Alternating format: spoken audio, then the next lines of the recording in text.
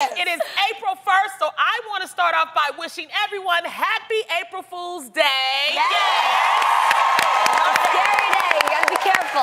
This is always my favorite day because, you know what, these four ladies have been walking around because I'm the jokester. Yes. And I know they scared because they think that I'm going to play a prank on them. I know. You are. But I'm waiting for it. Lonnie, you were a major prankster growing up, You huh? are. But y'all safe. Y'all safe, but do y'all like April Fool's No. Day?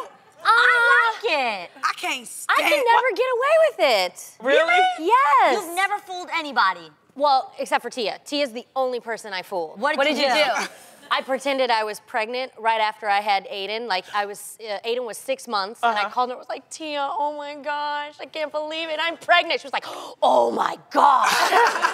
And then I was like, Tia, it's April Fool's. And she's like, I'm gonna get you, but that's it. Every other time, that's it. I do that every April Fool's to my mom, and she still falls for it because she wants a grandbaby so bad. I'm like, I'm pregnant. It's, oh, yeah. Just say, sight. No! See, there are jokes that are funny and then there's some that are slightly mean like that. Oh my God, your mom must be like heartbroken after you tell her it's a joke. Yeah, but how many times can you say that joke? You know what I mean? I don't like April Fool's because it always gives me anxiety. Yeah. You know what I mean? Whether the joke is good or funny or just bad, it's all bad news to me. Yeah. Like if you playing, girl, I just hit the lottery. I'm excited. What? Yeah, what? April Fool's, I'm like, we broke. We back broke and stuff. Like, what you mean?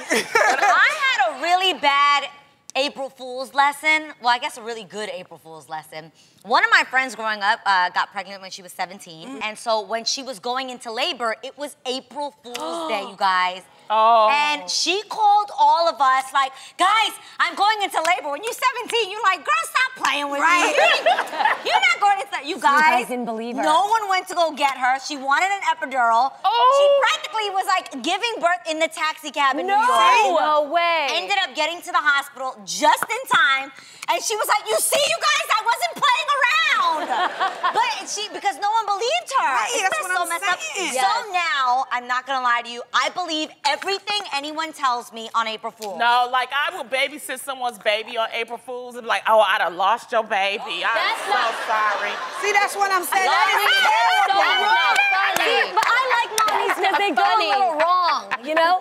Okay, I did an April Fool's Day joke once, and I feel like to this day a little insulted because it backfired on me. Okay. So in junior high, we had social studies, and we had this one teacher that was always out. The same substitute teacher always came. Well, me and this other girl, Tina Pak, she was Korean, I'm Vietnamese, Chinese, and we don't look anything alike. And I wanted to test the rumor of, do all Asians look alike? Oh my God. So we switched seats. The whole period, the teacher didn't even know that I was not Tina and called me Tina the whole time, called her Jeannie the whole time. And I'm looking at her, we don't even look alike at all, not even the same skin color. She has long hair, I had short hair. And so I was like, this kind of backfired because do all Asians look actually alike? No! Like if I replace myself here with like a different Asian host, would you know? Of course, Jeannie. Well, Jeannie, we know you. Would you know, Lonnie? You can't even say Vietnamese still. I would know the If I put difference. Connie Chung here, would you guys know? Now, come on. Lucy Liu replaced me, would you know? I might not know. I might.